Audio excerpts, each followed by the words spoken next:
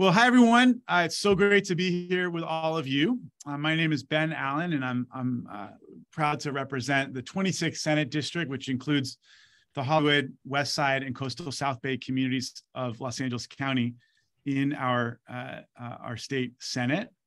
And we're taking this opportunity today to talk a little about wildfires. We're here today entering into the hottest and driest time of the year in Southern California. And this is an opportunity for us to talk about an issue that is increasingly becoming an issue of life and death in our state.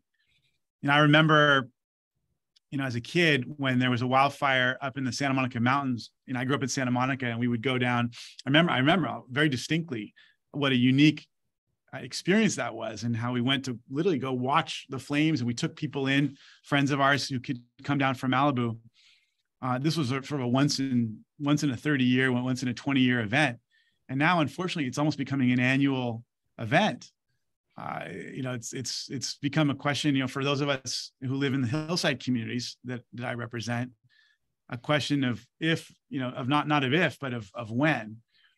And so I'm just hopeful that today's webinar will give folks an opportunity to answer questions about how to keep your family safe, some of the challenges associated with wildfire, some of the things that you should be thinking about, from home hardening to insurance. And it's also an opportunity for you to get some questions answered of our friends from CAL FIRE, who devoted their lives to trying to protect our communities against what are increasingly more ferocious and dangerous wildfires as climate change becomes more and more dug in our state. Anyway, it's no secret that we're at a dire point when it comes to the future of wildfires in California. Fires are burning larger, more frequently, more intensely than ever before. This is a direct result, as we know, of climate change, which is causing hotter temperatures and more severe drought, including our current 20-year mega drought, which is estimated to be the worst in California in over 1,200 years, just to give you a sense of how ahistorical this is. And the situation is now only being exacerbated by decades of fire suppression that have disrupted the natural role that fire plays in California's wildland ecosystems and unchecked development that goes deeper and deeper into the wildlands. And then, of course, we've got power lines that service those developments that go deeper and deeper into the wildlands. And those power lines are oftentimes the source of fires. Now, as you can see on the graph on your screen, the average number of acres burned per year is growing exponentially. In fact, the 2018, 2020, and 2021 fire seasons are currently the three most destructive fire seasons on record in California. And those records go all the way back to the 19th century, but even before, because they've been able to study fire records off of tree rings. So in all of California history, we've got the three most destructive fire seasons on record over the last 4 years: 2018, 2020, and 2021. And those three fire seasons burned more than 9 million acres in total. 40,000 structures were destroyed statewide, $50 billion in property damage and firefighting costs. So we're really bearing a cost, not only as individuals, but also as a society, as we all pay into the collective costs associated with firefighting and our insurance and everything else. Now, of course, I've seen these troubling trends close to my home in the district, as I mentioned. Most notably, just recently, 2019 and 2021, we had the Getty and Palisades fires that burned several thousand acres. They destroyed dozens of homes, forced thousands to evacuate. I got to go to the fire center where all the hardworking folks from CAL FIRE, folks who'd been brought in from all over the state, and of course, LA County, were working so hard to fight those fires. And there's really so much hard work that goes into that effort, hard work and coordination. But so much destruction and depressing to see. And it's one of the many things that motivated me to do this webinar today. And we know this problem isn't going to go away. We know that this problem necessitates our continued attention in the coming years. But before we talk about what you can do to stay safe from future wildfires, I do want to take just a moment to share some of the work that's been happening in this space in Sacramento. Last year, I introduced SB 45, which was a bond measure that would have asked voters to approve a $5.5 billion investment in California's climate resiliency, including in the wildfire space, a lot of fire work to help make us more resilient to these inevitable challenges that are being raised because of climate change in the wildfire space. This was the proposal, but of course, with the back-to-back years of record-breaking surplus, we were then able to get the key portions of the bond funded by the budget, so we don't have to borrow, and that's really fantastic. I mean, last year's budget included a $15 billion climate resiliency package for the state. Fiscal year 2022-2023 was just signed into law by Governor Newsom, and it includes $21 billion to mitigate the impacts of climate disasters such as wildfire and droughts. And this funds things like better managing our open space to ensure that when fires do break out, we can reduce the severity and prevent them from entering urban areas. There's funding for securing the wildland-urban interface and improving forest health in more remote areas where tree mortality has caused real concerns for catastrophic fires. There's also funding for upgrading firefighting equipment that our firefighters use to make sure we're putting our best foot forward and containing fires as effectively as possible. And so it's our strong hope that not only will these investments save lives and homes, it also will save money. I mean, for every dollar that we invest in wildfire prevention on the front end, we've estimated that the state saves $6 in costs associated with firefighting and cleanup because it's so expensive once the wildfire is off and raging. Now, that being said, we're here today because no matter how much we might invest in prevention, wildfires will continue to threaten communities as the temperatures rise and drought conditions persist. So to talk about strategies and resources to keep yourself, your family, and your home as safe as possible, I just want to ask you to join me in welcoming Stephen Hawks, who's Assistant Deputy Director of Community Wildfire Preparedness and Mitigation, Fire Engineering and Investigations and Support Services for CAL FIRE's Office of the State Fire Marshal. Stephen is a critical leader for our state's firefighting efforts, and we're just happy to welcome him here today. Yeah, thank you, Senator. I appreciate the opportunity to be here, and I'm going to share my screen. Good afternoon, everybody. Again, Steve Hawks with CAL FIRE Office of the State Fire Marshal, and presentation today is on the home loss. Basically, how can we prepare our homes with defensible space and home retrofitting efforts to give the home and us the best chance of surviving a wildfire. So what I'd like to do is back up a couple slides here. Sorry about that. But first off, what I'd like to talk about is the different ways that homes are exposed to a wildfire.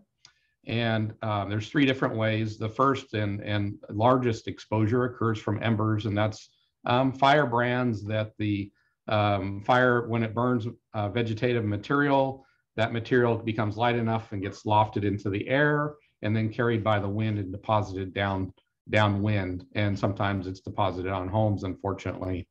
And so the Insurance Institute for Business and Home Safety estimated that about 60 and maybe upwards of 90% of home destruction or home loss occurs because of embers. So a significant issue.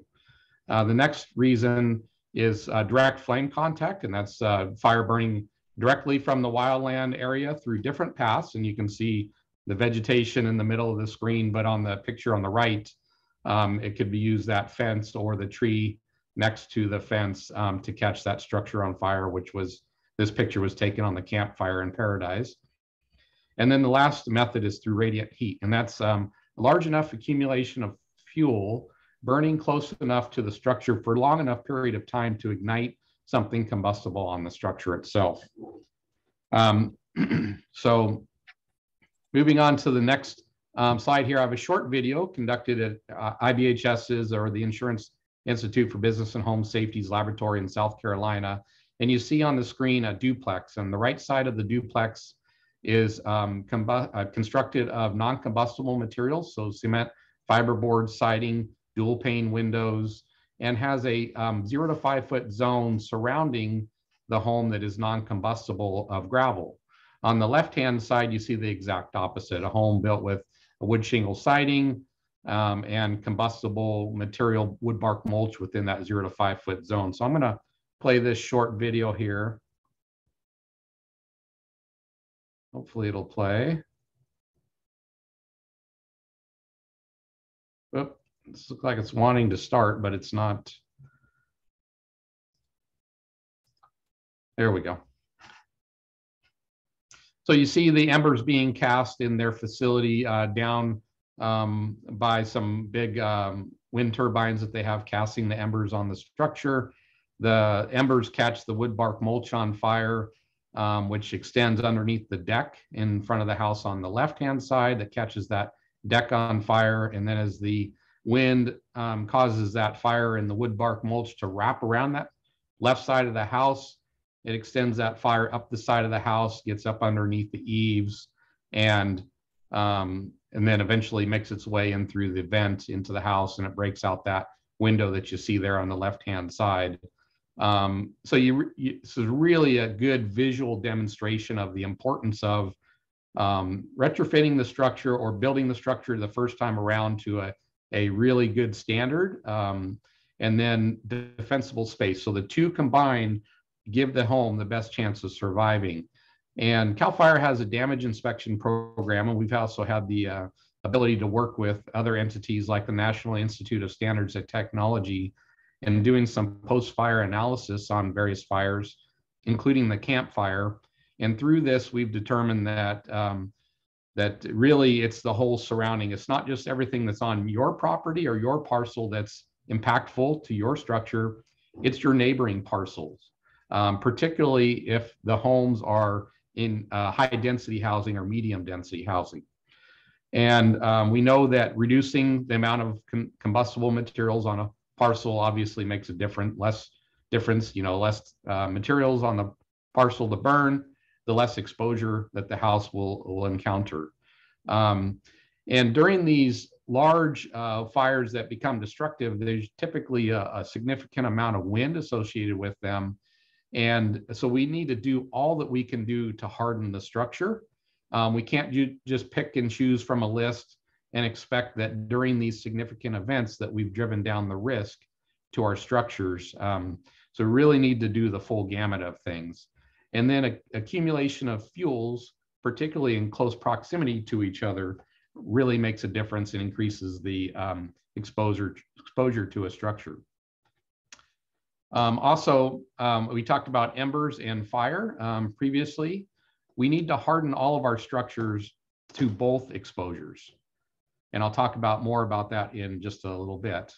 NIST data shows that if a structure catches fire and it is, the fire's put out and receives some damage, that it was put out because there's emergency response personnel there. So it really underscores the effectiveness of our firefighting resources of defending structures and making a difference.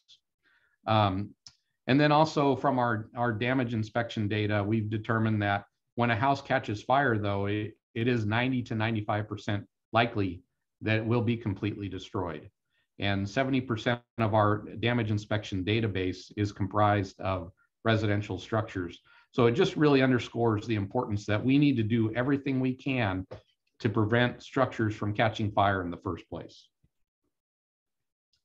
And so what we do is we look at this through a couple different things. I mean, you'll see a red dial and a blue dial on the screen. And on the left-hand side, you'll see like wildland vegetation. And then if the fire was to start out there and burn towards the right into the wildland urban intermix and interface and encounter structures, what do we do to defend our structures? And we look at these two dials. The red dial is all the things that surround a structure in those kind of golden boxes. And what can we do to either remove them, reduce the amount of fuel that we have around our structures, or relocate them potentially a distance away that makes them less of a hazard? And we start there with the things that surround the structure by moving them, reducing them, or relocating them. And after we've done all we can do in that area, then we focus on the structure and we harden the structure or retrofit it with more non-combustible materials to make it more resilient to the effects of a wildfire. And so we have a couple different things that we have in our toolbox to be able to do that. We have in our California Building Code, we have Chapter 7A, which came into effect in July 1, 2008. So all new structures built in the state in various locations. Down here where it says required, where required, in what we call the state responsibility area, in all of that, which is 31 million acres across the state.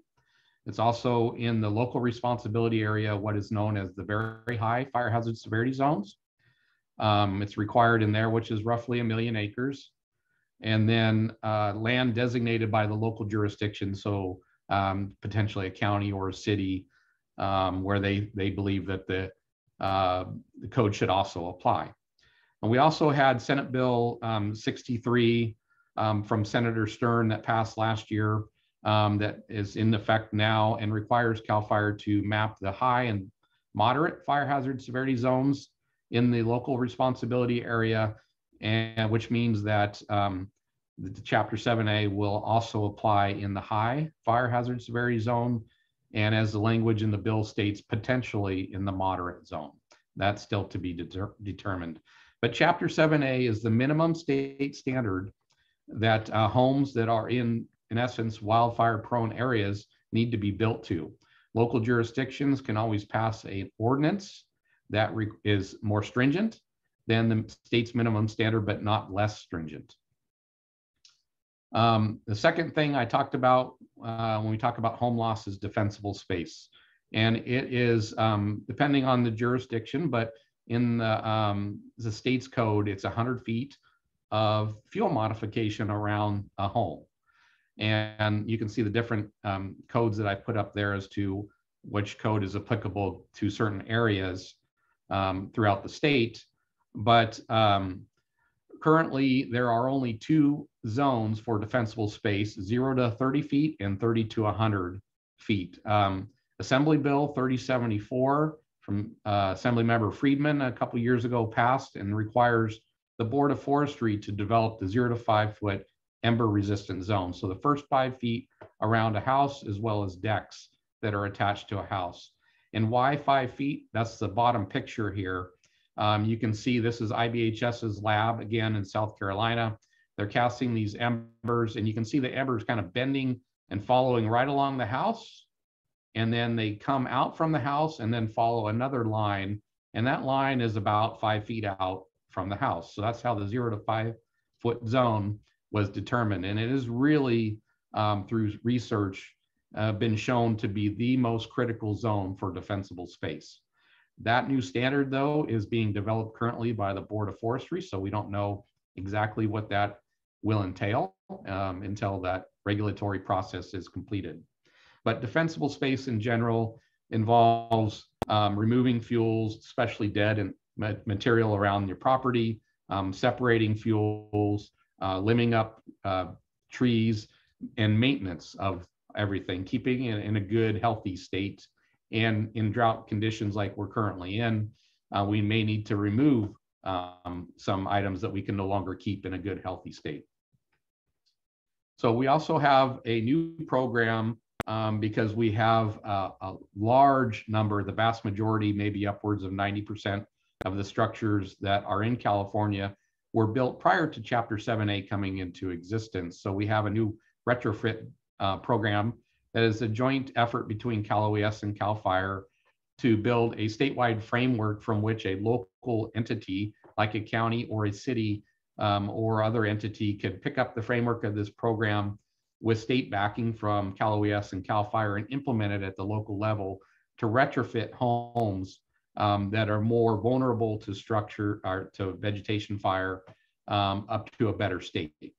And so that program is underway, and we're starting a pilot, 3 pilot test areas in San Diego, Shasta, and Lake counties.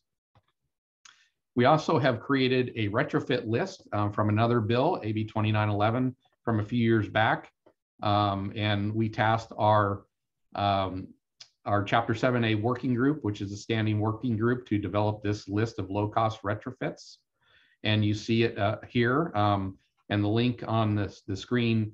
We have this list available on our readyforwildfire.org website. But it's a list of what we determine to be low-cost items, and many of them are DIY type projects that you could undertake to help increase the resiliency of your house.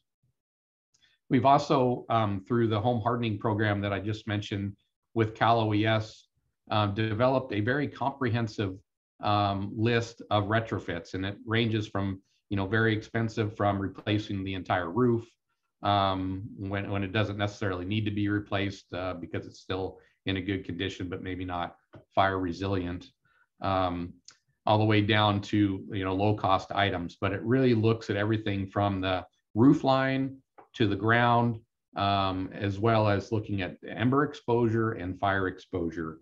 And that we call that the hazard mitigation methodology. And it was published a couple months back by the National Institute of Standards and Technology.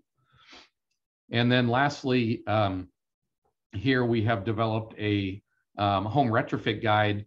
This was a grant that an entity in it was called Tahoe Living with Fire received from our wildfire prevention grants, and brought together a group of folks to develop this wildfire home retrofit guide. And it's a really good guide at stepping you through the roof, the eaves, vents, siding, windows, so forth, with good pictures of what to do about different things around your house, the external components, and how to retrofit them to make your home more resilient. Also, one question we routinely get is the cost of building a house to Chapter 7A versus not. And so there's two studies that were conducted by the Headwaters Economics in coordination with the Insurance Institute for Business and Home Safety. The one on the right, or the was produced in November 2018 back in Montana, so not necessarily exactly representative of California, but it looked at a home built to the International Wildland Urban Interface Code versus a home not built to that standard, and determined that there was negligible difference in cost between the two. And then here just recently, last month, they produced another study that is specific to California, looking at a home in Redding area and then one in Los Angeles, and three different criteria for building the home to a baseline home, an enhanced home, and an optimum home, and determine the difference of cost between them. So the baseline home was built to Chapter 7A, and the enhanced home had a little bit of extra features and so forth. So between the baseline and enhanced home, there's only a $3,000 difference. And then going up to the optimum, which is really the built to the highest standard, was $18,000 added cost in Redding and $27,000 in Los Angeles area. And then two more slides here.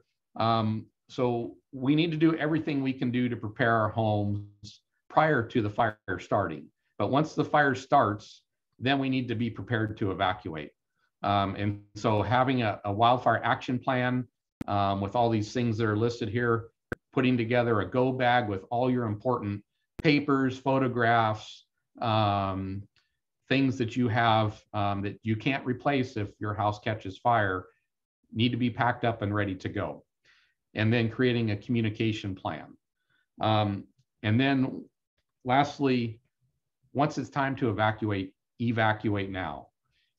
These fires today, this fire environment is so critical that you may not have the amount of time to evacuate that you think you have. So when it's time to go, please leave. It's going to give you the best chance of getting out of the fire area safely. It's going to give the firefighters the best chance of getting into the fire area and working directly on the fire. So please get out, heed the evacuation orders that are coming from the local fire and law enforcement. And by all means, if you haven't been told to evacuate, if you feel threatened by the fire, go ahead and evacuate. It's better to be safe, get out of the fire area, than to stay. And we've seen a number of instances, most recently here on the McKinney fire in Northern California and Siskiyou County, of people perishing in the fire. So please get out and please do it safely. Senator, that's the end of my presentation. Back to you. Well, thank you. I really appreciate all the great information, Steve. and I've been, there's a couple questions in the chat that I take a look at, and then we'll be asking some more. But let's switch gears to Mike, and then we can all do a presentation, do a question and answer series afterwards. So Steve was focused on what individuals can do to protect themselves from wildfires, and Mike's talking a bit more about what we can do at the community level. So Mike Wilson is the regional coordinator for the California Fire Safe Council, which is our state's leading nonprofit organization that's dedicated to wildfire preparedness. Let's hand it over to you, Mike. Thank you, Senator. It's a pleasure to be here today and an opportunity to speak with community members and to talk about this important subject.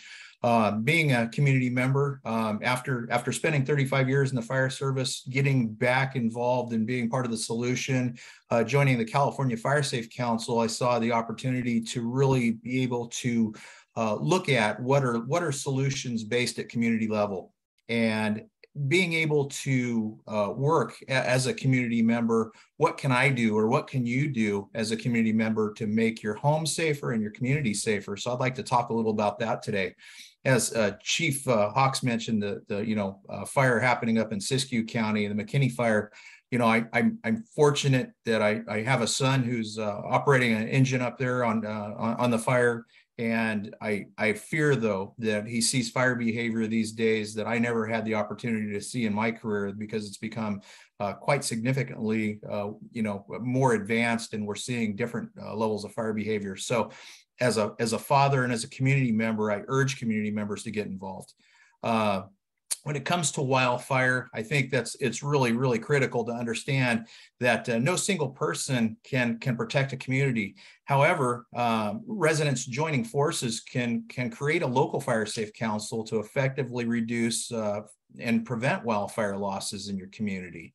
And fire safe councils, as an example, are grassroots community-led organizations that mobilize residents to protect their homes, communities, and their environments from catastrophic wildfires. As a local fire safe council is often sparked by a catalyst, perhaps a recent wildfire, I'm excited to see this one sparked by Senator Allen and his desire to see your community become a much safer community. So again, pulling together and becoming what you can be as a group, working together to embrace your community, and the commitment to really make your community safer. So moving farther into this, I'll answer some questions and ask some questions, and we'll be able to come back to this in the end a little bit. But why does your community need a fire safe council? Well, fire here in California, we live in fire. We live among nature, and we have to realize that fire is part of the ecosystem. Our forests that we live around and we are surrounded by are really kind of driven by fire. So thinking about how fire thins the vegetation, or it cracks seeds to replenish the existing vegetation that's there and replenish the soil that allows the forest to survive. So we have to learn to live in it. But how do we do that? We have to think about safety and really keeping our communities and our homes safe, as Chief Hawks had mentioned. Mobilizing people in the community who stand to lose something of value, and creating a powerful group initiative, and saving lives and property and money for the community and the fires. As the Senator mentioned, we spend a great deal on fire suppression. So what can we do to basically lessen those expenses? It's doing these basic things, coming together as a fire safe council here in California, a great opportunity for you as community members. And in doing that, you become a voice that can communicate with government agencies, with your political leaders. A fire safe council is a coalition of public and private sector organizations that share a common vested interest in wildfire prevention and loss mitigation. Councils are dedicated to saving lives and reducing fire losses by making their communities fire safe. In doing that, who should be involved? Well, it's our local fire agencies. It's partnering with your local fire department, fire agencies in your community, CAL FIRE, your local fire department, LA County Fire, LA City Fire, utility groups within your organization. We do work closely at the California Fire Safe Council with Southern California Edison And they provide us grant funding to pass that on to our communities to try to work on, again, fire prevention and mitigation situations. So those are people we want to get involved. Environmental groups who are concerned about the habitat loss and endangered species when fires occur, as well as a number of fire-related issues. And they're also part of that ecosystem driven factor of understanding that fire does exist and we have to be able to live in and around that. The insurance industry, we work closely with, and local fire safe councils can work closely with representatives from the different insurance industry and insurance companies to really look at what can be done. As Chief Hawks mentioned, the organization that it works in doing the science behind how do we make our communities safer is a good part of that. Local landscapers who are really kind of knowledgeable about plants and what can be planted around those homes, not in the 0 to 5 zone or the 0 zone in that first 5 feet, but as you move out, what kind of plants are less, we call it fire resilient and are able to basically withstand fire and not burn up and create a bigger hazard to the structure. Real estate agents within your communities. Those are the folks that are really kind of needing to ensure that they're working with the homeowners for both selling and buying to create safe homes and safe communities.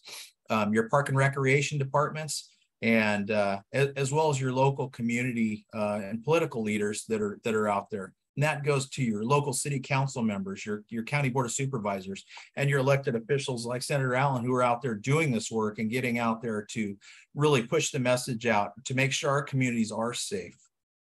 So talking about what a fire safe council can do, one of the things that the California Fire Safe Council works on is being a pass-through agency or a grants clearinghouse.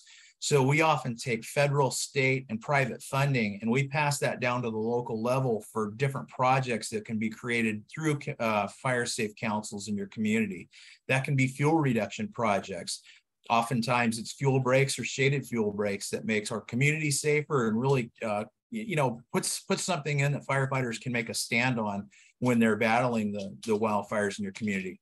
Escape routes, extremely important.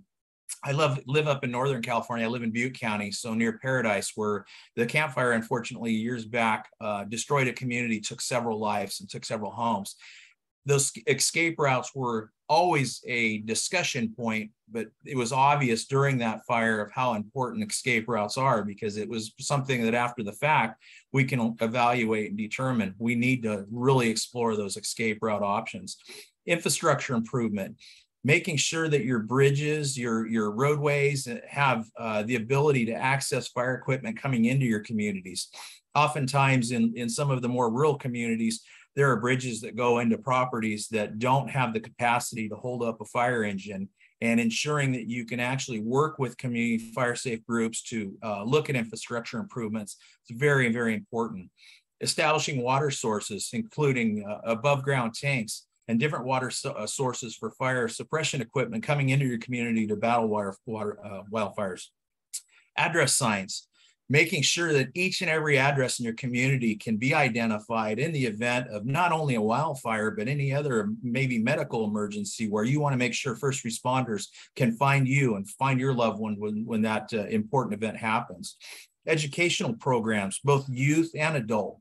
We focus a lot on our youth education programs because children are growing up in these times of fire and they're seeing devastating wildfires. So knowing that our youth are able to work through that, both post-fire and pre-fire, we think that that's an important thing to invest in our communities. And again, as a local fire safe council, you can work with funds to get those kind of programs started.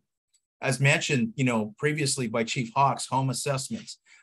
We work with getting some of our community members trained to get out there to augment the existing fire assessments that are done both through CAL FIRE and your local fire department's prevention programs to look at the home hardening and defensible space around your homes.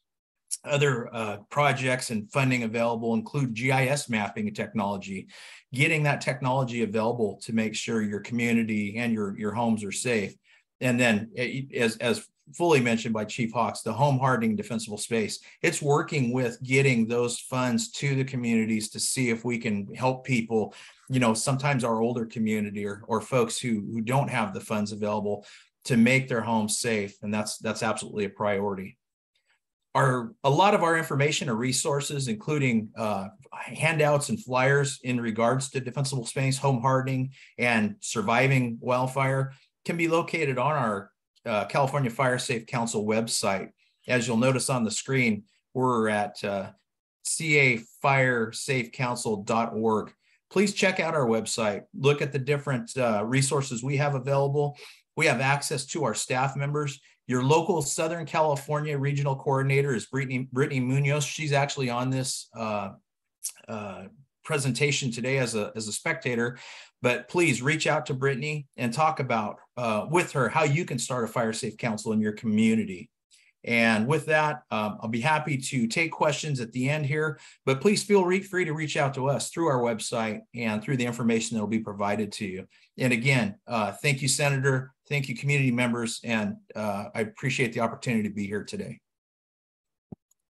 Well, thanks, Mike. I really appreciate all that great information. And maybe Davis, who's been very ably posting all sorts of helpful links and information into the chat, can post that link from the Fire Safe Council too, so people can be able to directly access it. All right. So we had a whole bunch of questions that were submitted by folks in advance of tonight's webinar. I will say that a number of them have been addressed to one extent or another, but one thing that's been repeated a couple of times, Sarah from Los Angeles, and I saw someone in the chat as well, was asking about exterior water sprinklers. And I wanted to throw this question over to one or other of you. Maybe this is more a question for Steve, but can you give us your thoughts on the self-help that folks ought to do with regards to sprinklers? When it comes to, do you recommend on like rooftop sprinkler system, like that Joe mentions? How do you think people ought to be thinking about their installation of sprinklers? Yeah, I think the first thing is that do everything you can do to your house first.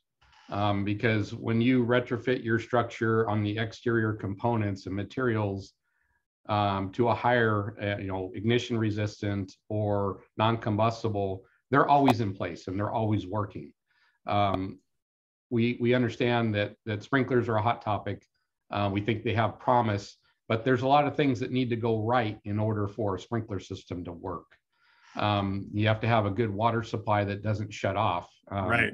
Because we have frequently in many fires lost water supply to the area. So it has to have its own independent water supply, electrical or power of some sort.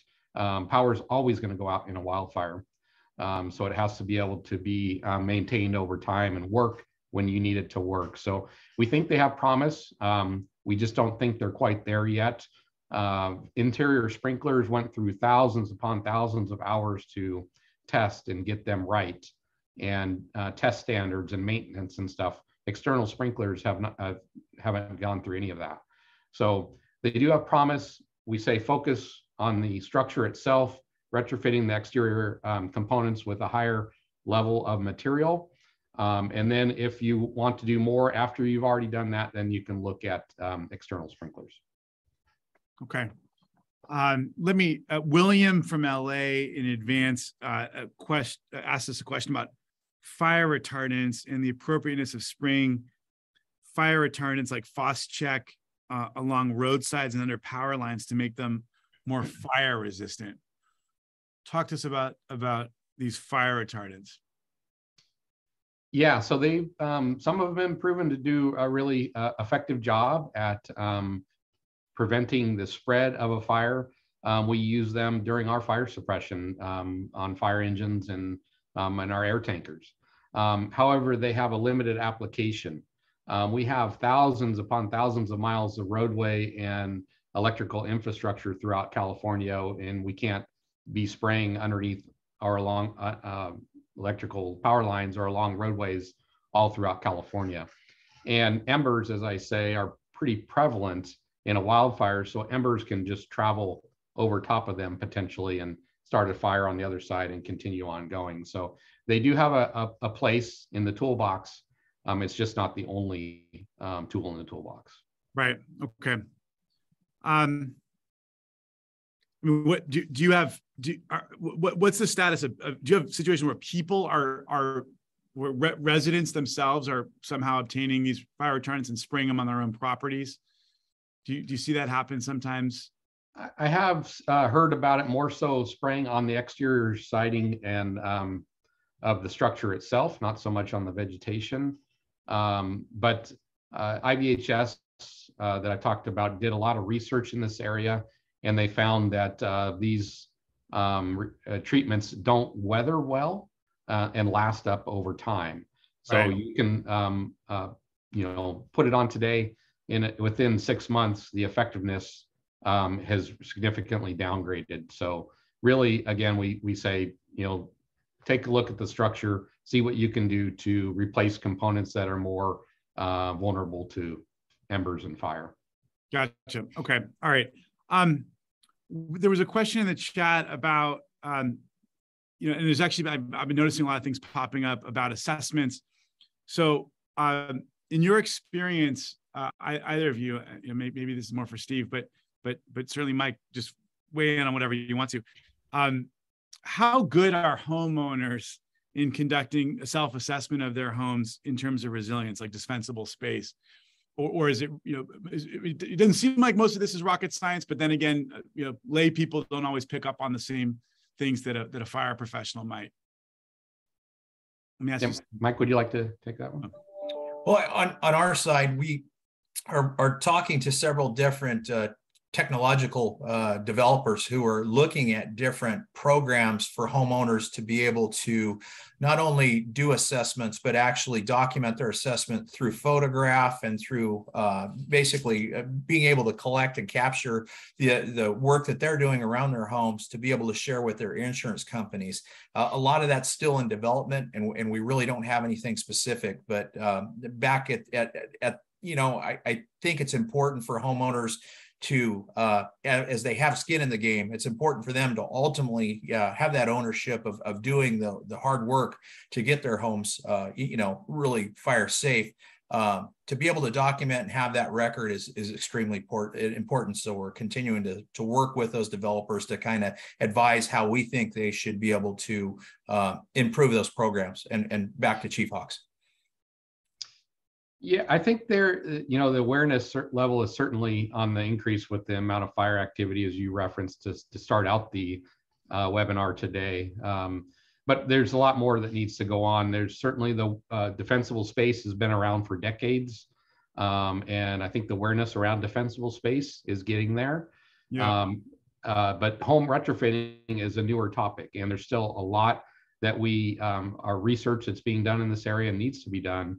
And so, it's not necessarily the exterior siding that could bring your house down. It could be something very small and seemingly insignificant, that it just takes one of those embers to find that spot to catch something on fire to bring the house down. So, yeah, I think we're getting there, but we have a lot more to do.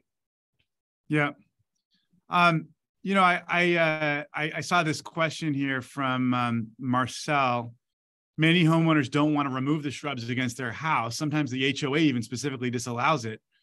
How would you respond to this trend? I mean, people 99.9% of the time, there's no fire problem. They want their house to look nice. Sometimes they've got really good plants around their house. Talk to us about this challenge. Yeah, that's a significant thing that we're going to have to cross here pretty soon. The 0 to 5 foot zone, the regulation is being worked on by the Board of Forestry, so it's a little premature to say exactly what that is going to look like. But once it's developed, we're going to have to roll that out and work with property owners to make sure that they understand the requirements of the law, and it will be in the law. So a homeowners association requirements aren't going to overtake what is required in the law. Right. So we just have to make sure that people understand that that zone is a critical zone, that the research has shown it to be the most critical zone for defensible space, that's where embers can really get a hold of flammable material, as you saw in that video, and take that fire directly to the house. And we don't want that to occur, obviously. Yeah. So yeah. It's just education and then understanding too that you can have a really attractive yard and beautiful landscape and still be fire resilient. Yeah. And what is the best single brochure or website or source? I mean, a bunch of things have been posted for people to think when they're thinking about their landscaping. Which one would you really direct people to read and internalize if they're really thinking about fire sensitive landscaping? Yeah, I think there's some good ones out there. They're Ready for Wildfire. The Fire Safe Council's website is another really good one. Okay. University of California Cooperative Extension has a lot of good research and papers in this area. I know you asked for one, but that there's several out there that are really good. That's helpful. Okay, we've got a couple. So Clyde, and then I'm seeing Shayla. Both were asking kind of tenant-related questions. Do either of you? Maybe this is more a question for you, Mike. But what? So if you don't own your own home, right? Let's say you're a tenant. What sort of are any recommendations for apartment dwellers, or are we at the mercy of building management? Clyde's question, similar. What can tenants do to make their buildings more fire safe? Are landlords required to implement certain fire safety measures? What advice do you give to tenants who might be concerned about a fire safety? Thank you, Senator. I think one of the things an apartment tenant can do is again work with establishing a fire safe council in their community, maybe in just their apartment complex. There's no required number of folks, but if you get enough interested folks together to be able to be a voice, working with those community leaders and so on, I think that voice is going to encourage the apartment or property owners to abide by those suggestions and those rules that are out there to make their buildings safe and their tenants safe. We do see oftentimes in those apartment type environments that people stash a lot of fuel load within their own apartment complex, little entryways and the areas that go out in their backyards. And again, working to educate those folks, talking to your neighbors, getting people involved, sharing the brochures that we have available on our site, and just talking about making your building safe and your home safe. I mean, I think that's our goal. So getting that committed community voice together as a fire safe council, I think is one action you can take. Shayla asked another question is on, I think it's on the mind of a lot of folks. I mean, the people who live, right up in the mountains, there's no question they're typically in very high fire risk zones. But Shayla says, she lives 2 blocks south of where the Hollywood Hills get hilly. Now, there's a lot of people in my district who are not right in the fire zone, but are in a more urban area, but close to a more hilly, fire-prone area. And of course, all one had to do is look at those awful photographs of Santa Rosa. I mean, Paradise was one thing; I was in the middle of the forest, but Santa Rosa, you would have thought would be a more suburban, less fire-prone area, and yet you saw whole neighborhoods that were wiped out during that terrible fire a few years back. So, how much do the people of, let's say, Hollywood, for example, have to fear or have to prepare for these kinds of challenges? Not obviously the folks in the Hollywood Hills, that's one thing, but the people who may be in the flatlands but close to the hills. I don't know how familiar you are with LA geography, but can you speak a little bit to that sort of concern? Yeah, I think your example of the Tubbs Fire in Coffee Park is really the perfect example. The fire came over from Napa County, burned through many different areas, and then jumped the 6-lane highway, Highway 101, to get into the Coffee Park area because of embers. And once the fire got established in some structures due to the high density of the housing in that area, with the significant wind that was blowing, it really went structure to structure and ceased, in essence, to be a wildland fire in that Coffee Park area and just became an urban conflagration. So the threat is definitely real. But fortunately, there's things that we can do to prepare for that. And that's home hardening, building to Chapter 7A, defensible space, all things that occur on the parcel level that we as property owners have some control over. And albeit there's a lot of things that can be done and could be very costly. And that's some of the programs that Mike talked about that are being rolled out, is to provide those assistance to property owners that need that. So Mike, can you talk to the folks that are living in a more urban setting? Is it the same rules of home hardening? I presumably not, right? I mean, Senator, it really is. And I'll use the example of Lassen County, the Dixie fire this last year. Fire was spotting 4 miles ahead of the main fire. And that's very unusual, but in a wind-driven fire, that can happen. We see a lot of the same topography and a lot of the same geographic type areas on the wildland side in Southern California that we see up in the high desert up north. And if it's going to happen up there, it's going to happen down in the south too. So be prepared throughout the community, including inside of those urban areas. Because thinking about it, and I think people, if they get a basic understanding of fire science, the ignition component, if you take a receptive fuel bed, and that's your little area right next to the apartment complex, for example, where you have some brush or your plants growing there, and you take 100 lit matches and you throw them on the ground, how many of those matches are gonna ignite is the ignition component discussion.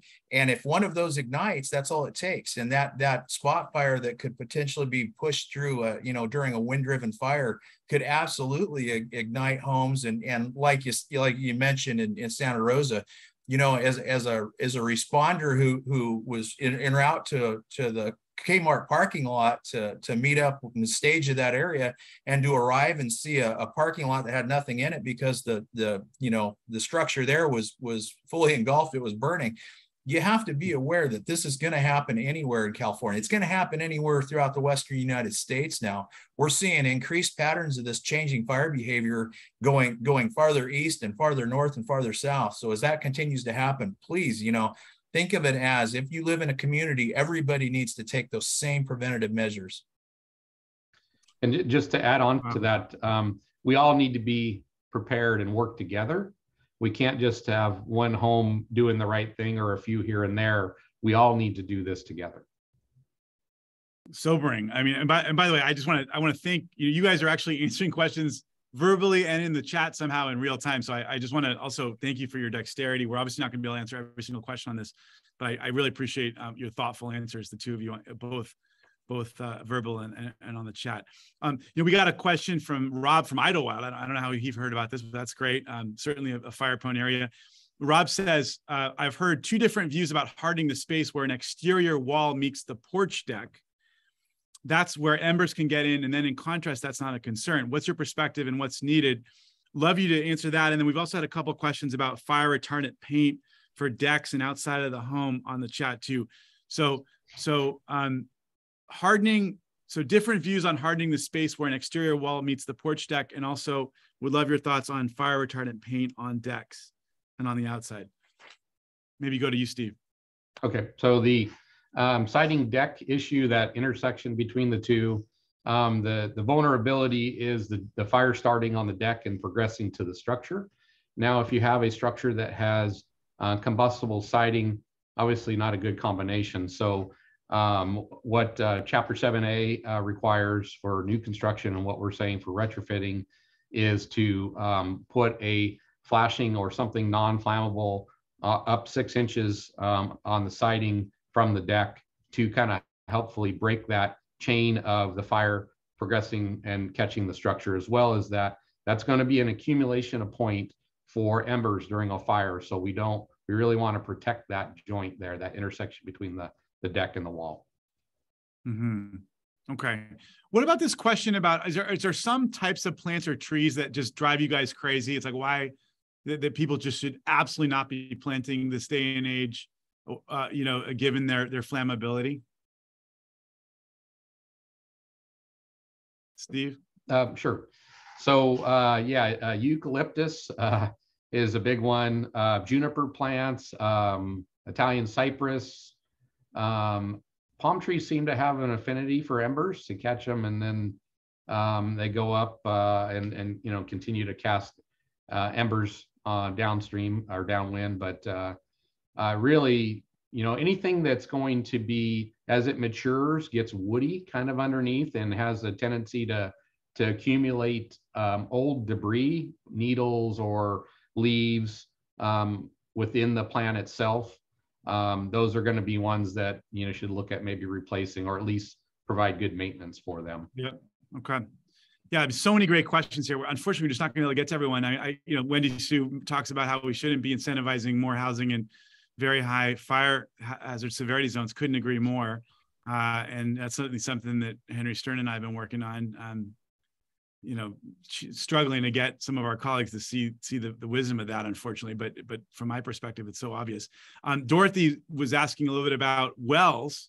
I mean, this kind of gets this ties in with the sprinkler question. I know, one of the challenges, I guess, is that there's some water agencies that are reluctant for, especially given the groundwater rules. Have you run into any challenges with homeowners that want to dig wells, but they're getting pushback from local authorities that, because of how it might impact groundwater sources, so that people want to dig the well so they can have a water source that could be used to fight a fire? Has that ever come up around the state, Steve, and to your knowledge, or Mike? No, not to my knowledge, Mike. No, not I'm aware of, but there's definitely some concerns with some of the smaller municipal water companies that are dealing with water systems. I know in a fire back in 2014, and it's happened several times since then. When a fire happens, you got multiple community members then going out to set their own personal sprinklers up, or start trying to protect their homes, turning their water on, or not shutting their water off when they evacuate. When their homes burn down, you have an open water source that continues to run, and the fire suppression, trying to draw water from the system sucks the system dry. And that's very difficult. So right. As we teach home assessment, for example, I often tell people, if when the question gets asked, well, should I shut my water off when I evacuate my home? If you live on a water system, I recommend it. If you live on your own system for your own well and your own water, then go ahead and give it a shot. I mean, you're probably not going to drain an entire aquifer, hopefully, but if it may assist in the protection of your home. Other folks, and we just mentioned, if you have a swimming pool, keep that available for fire suppression. And sometimes people have floatal pumps that they'll go out and start operating and using their water from their pool system to basically create a sprinkler system around their home. So there's some things that can be done, but yeah, nothing's come up so far. Okay. Maureen asked a question about baffling vents for attics. Thoughts on that, Steve?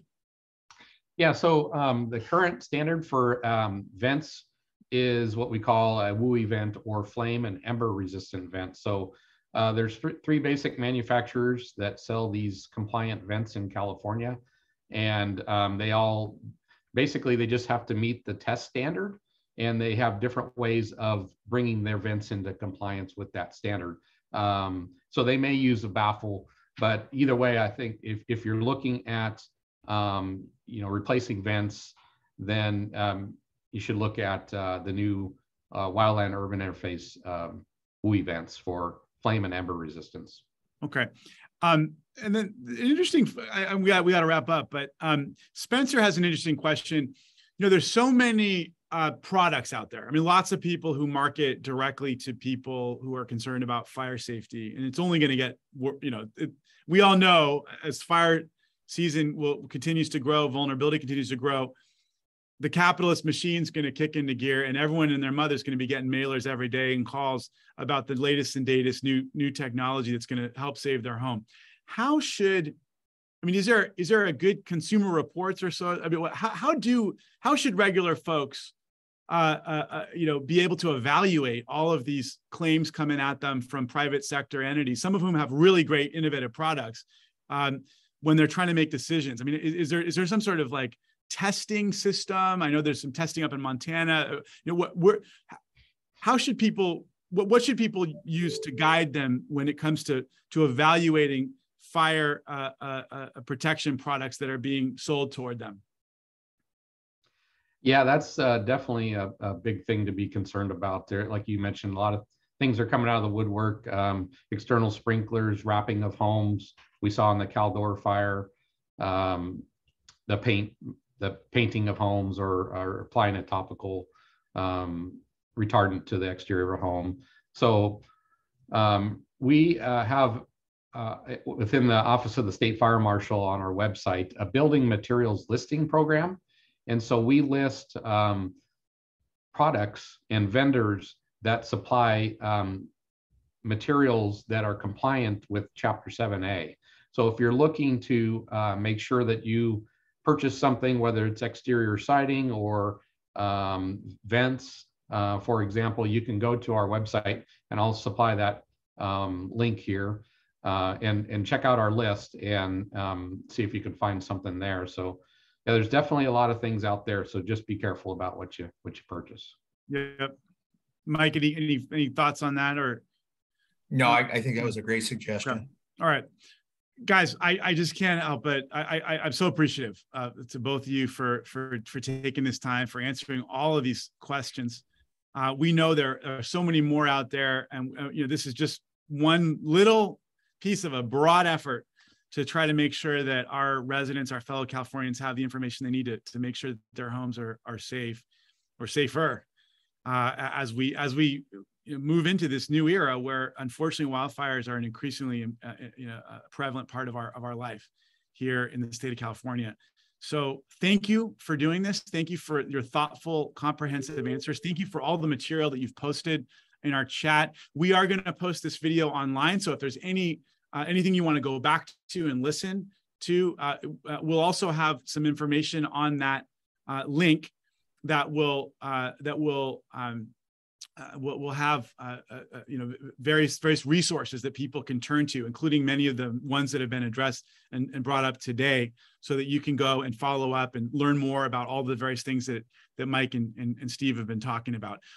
Posted on your screen right now, our email address, our phone number as well. So if you're having any trouble tracking down our link, or you want to be able to do some follow-up with some of the fire authorities, we'd be happy to put you in contact. But I just want to thank everybody. I want to thank Davis, especially Davis Hahn from my staff, for working so hard to help to pull this together. Thank you to everyone for jumping on. Please let them know that this is going to be posted on our website for people to view. So if any of your friends or neighbors were not able to join us live, hopefully they may find it worth their time to log on and listen to our presentation. Thank you, everyone. Have a very great evening and stay safe. Thank you, Senator. Thanks for the opportunity. Take care, everybody. Thanks, guys.